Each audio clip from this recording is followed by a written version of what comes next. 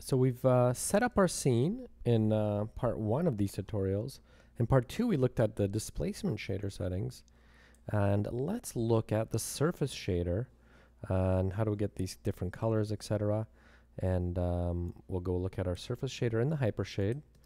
So if you recall from our setup, we had our displacement and our surface shader. So we'll click on our surface shader here or here. And these are the default settings that kind of come out of the box. So for the surface shader, it's kind of neat to run the Raytrace re-renderer so we can really play kind of with the different colors, etc. So let's run that, but I'm going to take my resolution down to, let's put a shading rate back up to 5, so lower quality. Let's go 320 by 240, just so we get quicker renders.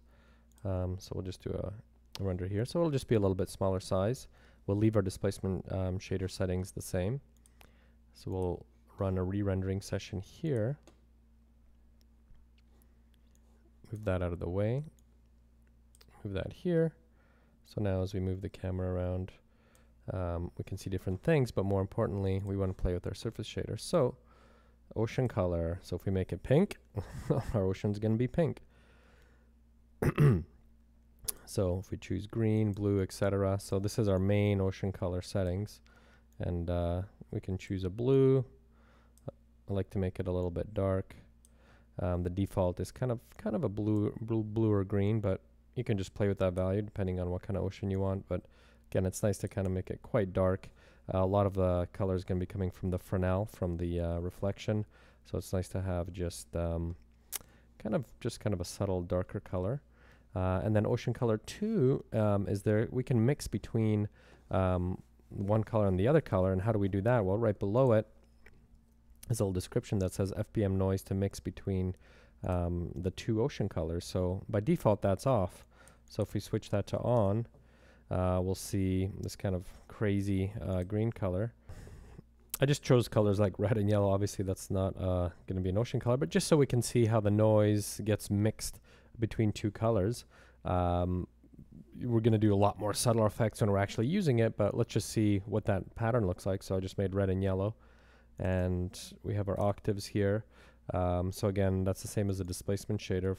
That talks about the complexity of the fractal. So if the octaves is 1, it's kind of blurrier.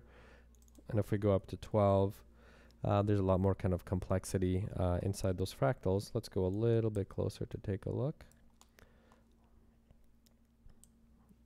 So we can see the different settings. And just we can see more details when it's higher octaves. Let's zoom out a little bit.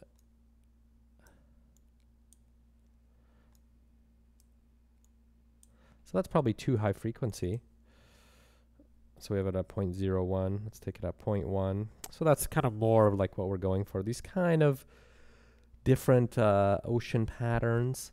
Again, it's yellow and red just so we can see what's going on. But if we look at a big ocean and it's all the same color, that's not really realistic. We want to kind of have these patterns in here. Maybe it's deeper water, or there's like some seaweed or murkier. So that's kind of what we want to do. And if we were to actually have real colors like blue and green for our ocean, let's make it darker. So it's a little bit harder to see.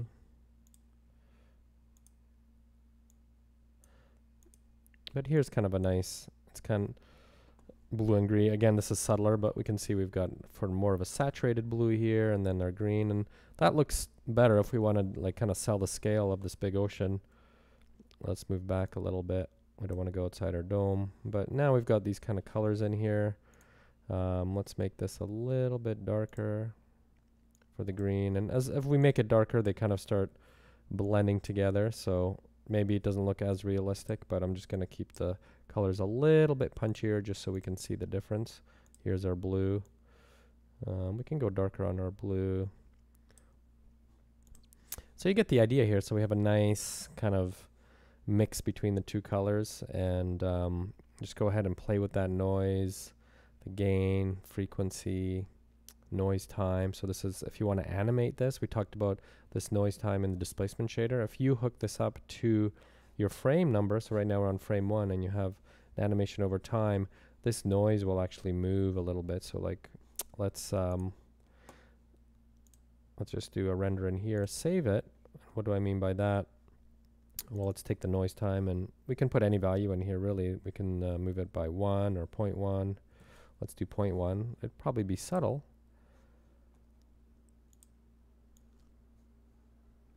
It's quite subtle, but as you go back and forth, you can see a little bit of difference. So imagine you kind of animated that slowly over time. These patterns would be changing. And again, that's just more realistic if you have waves and things going on in there. So yeah, that's the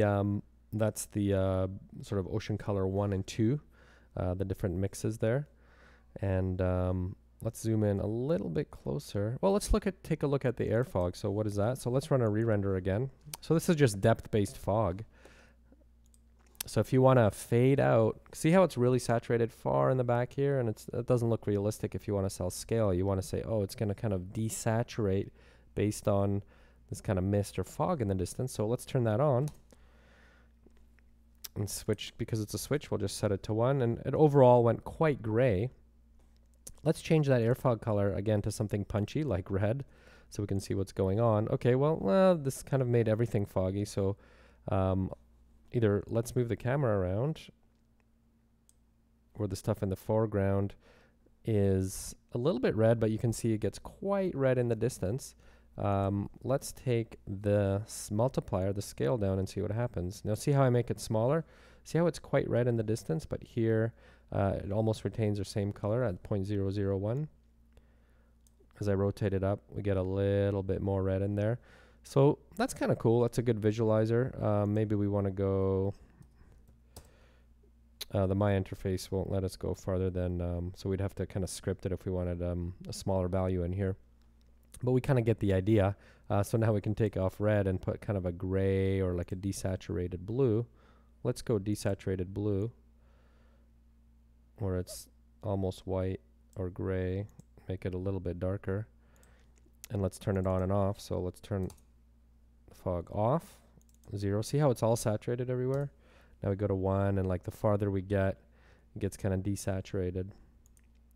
So let's turn it off and save the render in our viewport.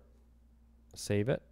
Again, this is just a small, low resolution, just so we get fast feedback. So let's turn it on and do another render.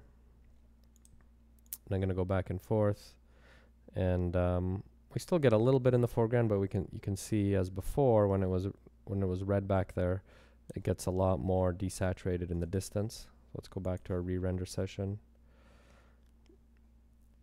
And here we have index of refraction.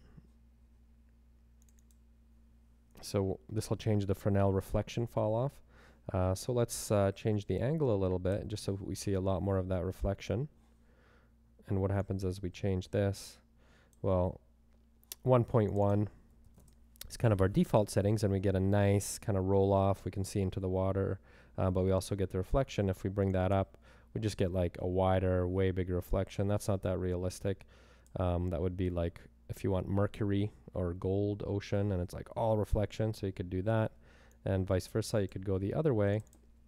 We had 1.1, but we could go 0.5. Or 1 is actually no reflection, and 1.1 is our default setting. So go ahead and play with those. If you have kind of creative needs that need to make different reflection fall off, that's what you want. And this will just amplify the reflection. So if you want it really bright, we just doubled it, 0.5. So these are just all kind of values that you can play with for creative control. And then POW is the contrast. So you can make a really high contrast reflection. The 1 is by default. And then our further, you could put a map in here. So right now we're mixing between 2 colors for this kind of the deep, it's called upwelling, so the deep ocean surface. But if you had like a texture, deepmap.text, and then you set this to texture, that map doesn't exist, so it's not going to do anything. But it would actually mix. You could have like a really complex map that has sand on it or any kind of pattern, and you could really see that pattern, not in the reflection but in the deep color. So play with that. That'll scale the texture, and talk about the mix between the color and the map. And then we have our end reflection gain, so that's at 0.05. Again, that's just another parameter for our reflections. And also our Fresnel gain, so this is the Fresnel reflection fall off. It's at 40. At 1 we'll take it down, you won't even see it. The default is about 40. It's cranked quite high, but that's kind of the default setting that most people like, and it's looks most realistic, so it's going to be set at 40. And we have a reflect ray type, so this is for ray trace reflection, so it's hitting that dome. We could actually set this to gather instead of trace, and what this means is that we could actually make a wider cone angle and more samples. When it's set to trace, it's just really fast. It just shoots one ray out, and for water, that's usually the case of what you want.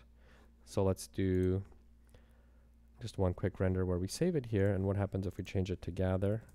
So it's going to use a cone angle of 0.02 radians. That's not degrees, it's radians, and it's going to throw out 5 samples. So it's going to take a little bit longer to render, but it'll look just a little bit rougher reflection. So you can see that it's quite a sharp reflection in here. But if we send out all those rays, it's going to be kind of sample the environment a lot more, and you get almost like a diffuse reflection if you go wider. 0.1, you can throw like 16 rays, but that's just going to take a lot longer to render. But if you really have kind of you want to simulate more ice, for example, or just like really rough where you don't have a shiny ocean surface, you can play with these settings and just make a wider cone angle and more samples, and that'll just take quite a lot longer to render, but you'll have kind of that more of an ice look. Let's try this one.